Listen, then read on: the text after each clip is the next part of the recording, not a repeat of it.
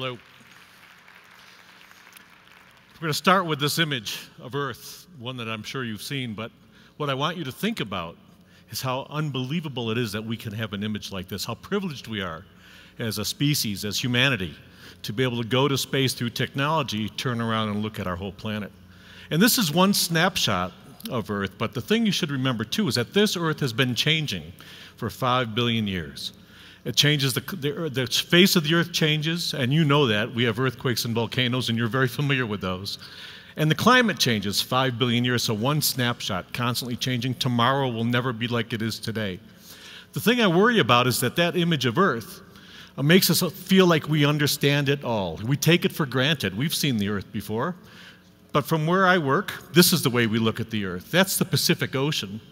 And when you look at it like this, you realize that the planet is mostly blue. It's covered with water, oceans. 70% of the planet covered with oceans. Average depth a little bit more than 2 miles, so that's an awful lot of water. And what I'd like you to remember today is that most of it is unexplored. We've only explored about 5%, maybe 6% of that water. So most of the planet water, 70% or so, we've only explored a few percent of that, so basically this planet is still unexplored.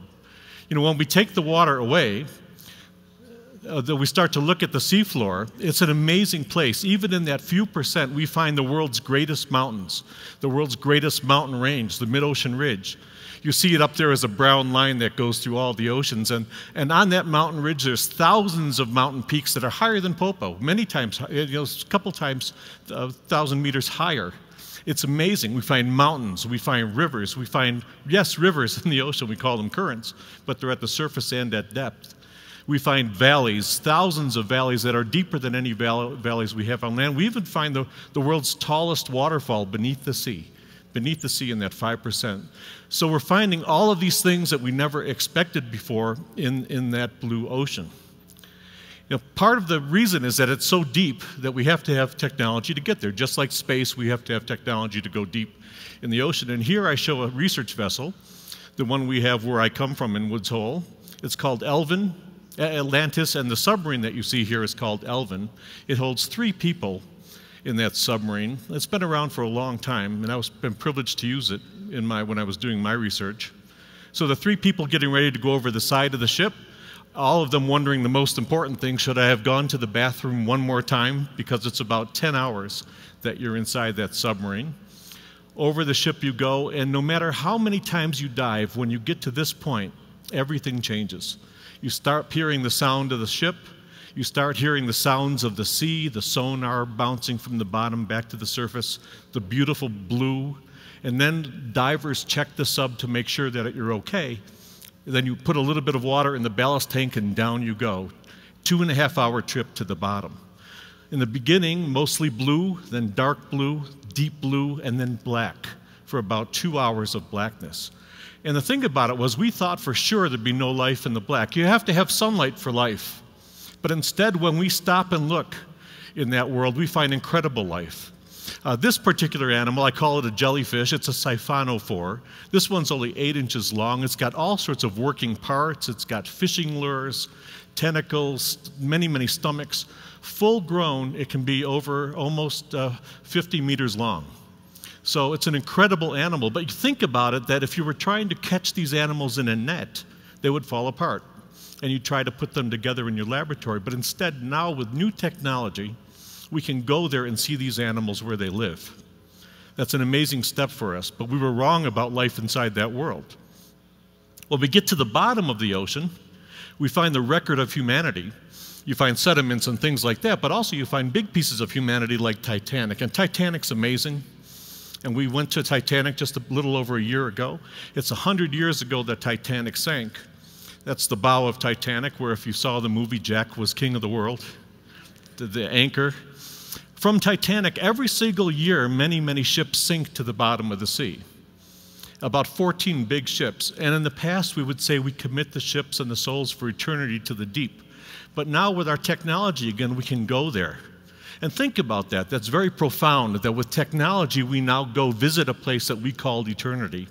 And we're learning a lot from studying Titanic, both about how to explore shipwrecks on the bottom, because some of them have hazardous cargo that we need to be able to get, but also about our own feelings, about our own integrity, about our own ethics, about going to a place that we called eternity.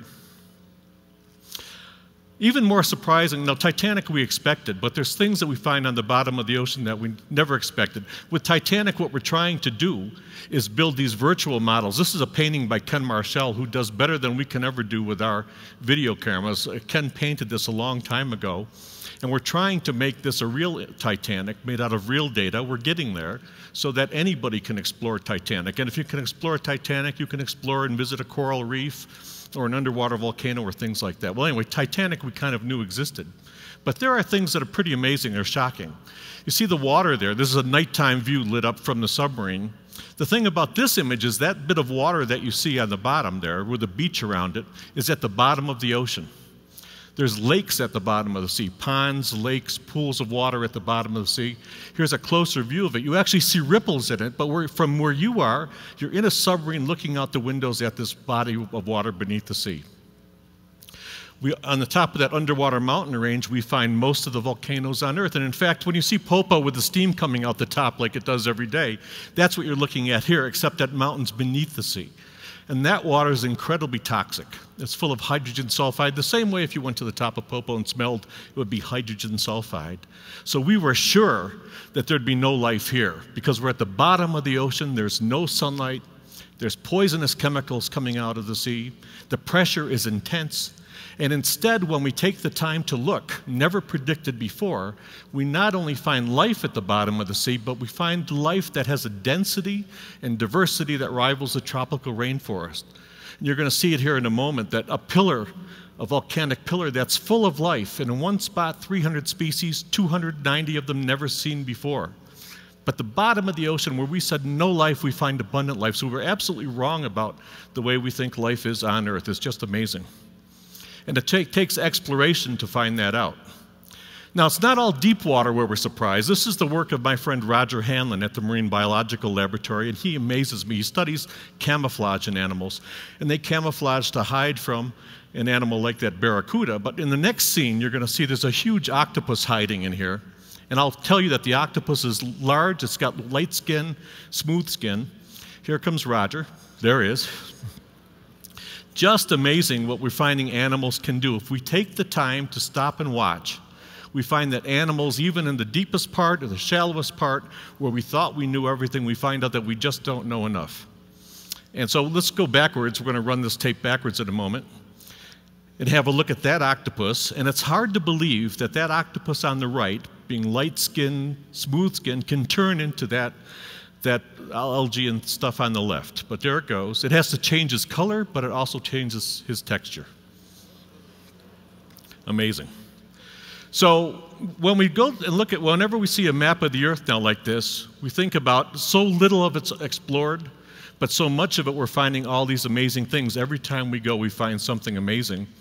And, you know, why don't we explore it? The oceans, no matter where you live, impact your life. And here's Sandy, the hurricane that just impacted the East Coast, 1,800 kilometers across. It's just amazing. That's an ocean event. The tsunami in Japan. The Deepwater Horizon. I draw the mystical monster, the Kraken here. All these things, ocean, ocean, ocean. And in this case, an airliner that crashed in the middle of the ocean. There are many reasons why we have to go out to sea. But every time we go, and the message that comes across is that no matter where you live on this planet, the oceans impact your everyday life. The volcanoes, the lava that comes from Popo, and all the activity from the earthquakes is really because of the Pacific Ocean, okay? And if you're in the middle of China, the heartlands of Africa, New York, Puebla, no matter where you are on the planet, the oceans do impact you. But by the same token, you impact the oceans. And when you look at a map like this from space, it always amazes me that you can't see any record of humanity. We're like a virus on the planet, but there's 7 billion of us. And like a virus, we've managed, through our activities, we changed the chemistry of the ocean, we changed the temperature of the ocean, and all of that spells not good news for any kind of life in the sea. If you have an aquarium, you know that if you change the temperature, if you change the chemistry, that you start to affect that life, and that's what we're doing. So we do need to start thinking differently. We do need to start acting differently. It's tough because we need to change our habits.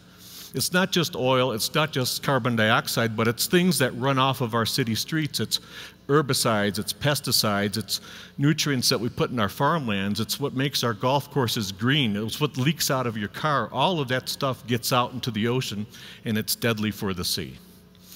Probably the most interesting thing I think of, though, is at nighttime, even though during the day you don't see humanity, at nighttime we light up.